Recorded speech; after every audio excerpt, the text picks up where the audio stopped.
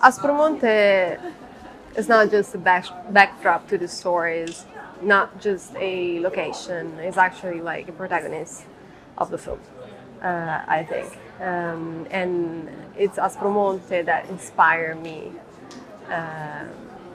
basically for everything. And it was a place that I always been going to for a very long time because I've been living in Calabria with Jonas Carpignano, who's the producer of the film as well, for several years. So it was an area that I've been knowing very well. But since the very first day I stepped foot in there, I felt like it was such a special place that needed to be, considered.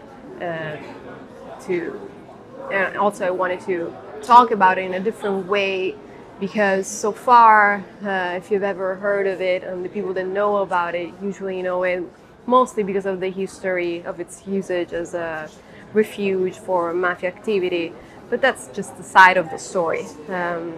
Aspromonte has much more to say. It's much more than that, and especially as you can tell by watching the film, has this otherworldly, magical atmosphere that just catches you, and it never left me. So when I started receiving so many images just by, from a ride through the woods, at some point I just needed to put them down, and they became film.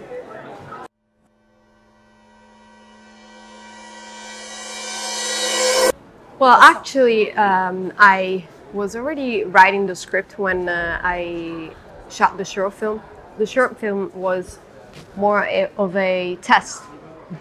Aspromonte literally means harsh mountain, and it is a wild, harsh, rugged place, mostly inaccessible, and I needed to see if I was actually able to do what I wanted to do, and see if the locals would have been down, and if if I was even able, strong enough to do it. And so it was more of a test. And the feature was like, it's always been, the idea was always been of a feature, the past being discovered and creating all this turmoil. It's basically comes from the idea that Aspromonte has this strong roots in its past, especially with the ancient Greek word. As a matter of fact, if you in Calabria in general, but especially in Aspromonte, there are areas where people still have some words of ancient Greek in their dialects. There are roads that are still written in ancient Greek. It's also in Italian, it's called zona grecanica. So it is so much rooted in its past that I felt like I needed to show the world that, especially nowadays where, gentrification, colonization, the modern world has reached almost everywhere, even the most remote areas of the world, well, there it will never have the same impact. The people will never be shaped by it as they could, like in every other place, because the strength of nature there, the force of nature, the rule that they live by, they're never really gonna change. And I feel like even if they have complete access to all this world because they have Instagram, all the kids are just like random kids all over the world.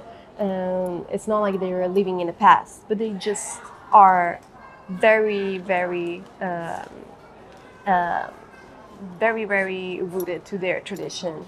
And I feel like that's a beautiful thing, that it's still surviving right now.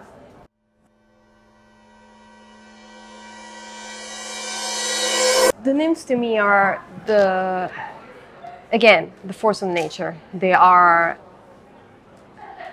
these beings, these otherworldly beings, ethereal, but at the same time lethal, that are undefinable. And this is like probably the most important characteristic to me.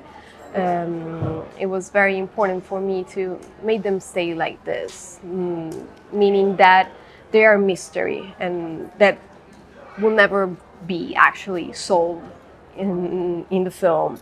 But one thing's for sure is that once they're unleashed, they can't be controlled anymore, and they will start to rebuild all the balances of the world around them.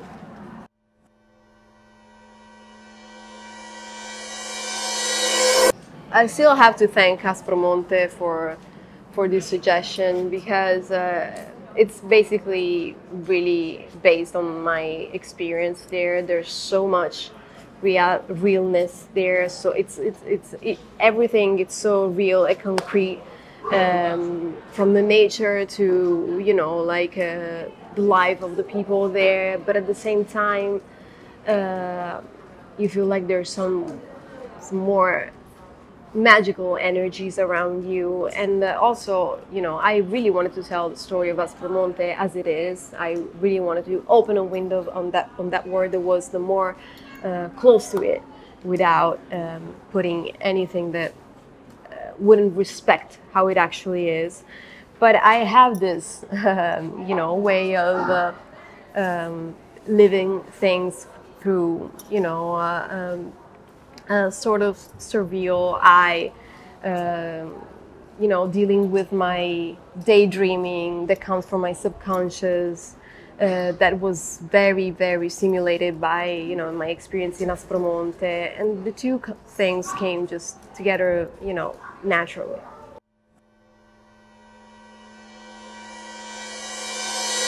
I have had lots of inspiration from the mythology, lots from the art world. There's all the pre-Raffaelliti atmosphere that reminded me of many things of Aspromonte and the nymphs in general. Even the nymphs drew. To create the nymphs, I drew a lot from mythology, but even though they're not like in mythology. I think that it's mostly.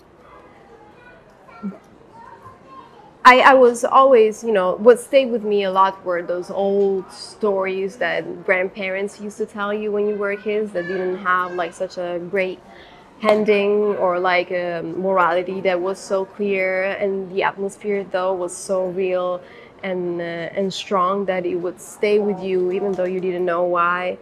And I feel like that played a lot in order to create this.